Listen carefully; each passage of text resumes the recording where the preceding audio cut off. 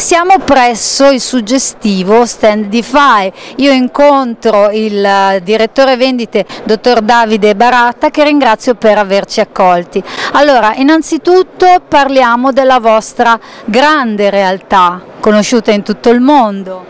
Sì, FAE è un'azienda che esiste da ormai 35 anni, è un prodotto di nicchia, di conseguenza non siamo forse famosi come i grandi brand, però nel nostro mondo, ossia quello degli accessori, delle attrezzature, e sicuramente insomma, contiamo tra i produttori più importanti presenti sul mercato.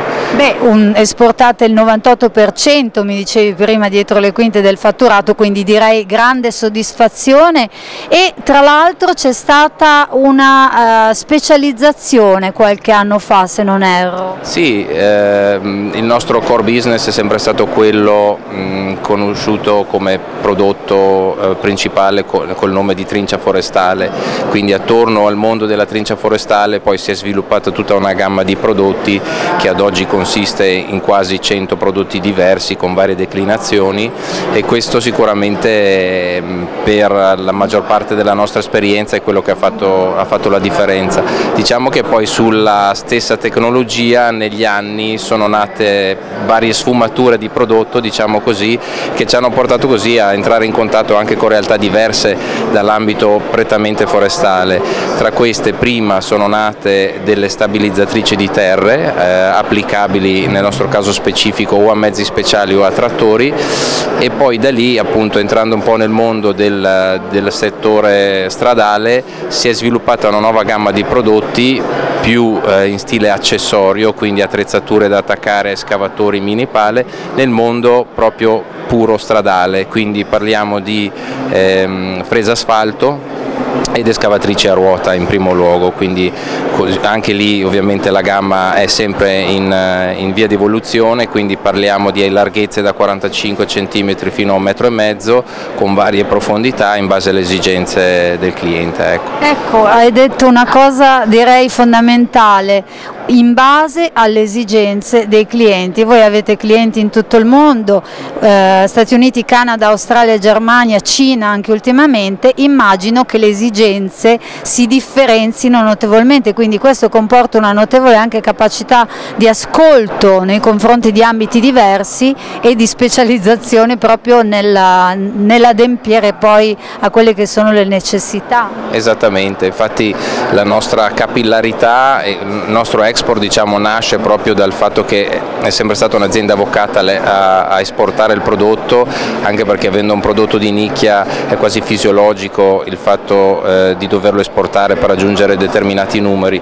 Questo poi ha dato a sua volta diciamo così, la possibilità o la necessità di creare delle filiali nostre, quindi abbiamo 6 filiali nei mercati principali che, come accennavi, sono Stati Uniti, Canada, Francia, Germania, Australia e recentemente anche... Complimenti intanto. Grazie. Immagino la soddisfazione. Sicuramente ci diamo sempre da fare, e qui appunto poi toccando questi mercati nevralgici è nata da lì poi l'esigenza di ampliare la gamma e, come dicevo già prima, di buttarsi un po' in quello che è un nuovo settore, quello delle strade. Allora ci spostiamo adesso per far vedere un gioiellino di questa edizione 2024. Sì. Quindi la gamma in generale è un po' tutta una novità, perché, come dicevo, è nata sostanzialmente 2 anni fa. Stiamo avendo già un buon successo perché, questo tipo di prodotto è nuovo per FAE, quindi ci vuole anche quel tempo fisiologico di far capire alla gente che non siamo più da essere associati solo al settore che noi definiamo land clearing, diciamo in italiano il forestale, quindi ci spostiamo in questo mondo dello stradale. Tra queste cose abbiamo pensato di trovare delle nuove combinazioni, se vogliamo dire, quindi abbiamo unito quello che era un nostro piccolo mezzo portaattrezzi che fa parte di una gamma di vari mezzi, un portaattrezzi radiocomandato, al quale, essendo un portaattrezzi, non vogliamo più attaccare solo prodotti dedicati alla manutenzione del verde, bensì ci si può attaccare anche una fresa stradale, e di conseguenza è un connubio che non si era mai visto, che ha ovviamente dei vantaggi tecnici interessanti, perché oltre al fatto di rendere il portaattrezzi stesso ancora più versatile, dal momento che posso attaccare tra i vari strumenti anche delle frese stradali, ma anche proprio a livello pratico per l'operatore può essere un vantaggio, perché con un operatore solo, avendo un mezzo radiocomandato, posso, diciamo, autogestirmi il lavoro di fresatura dell'asfalto, insomma, no?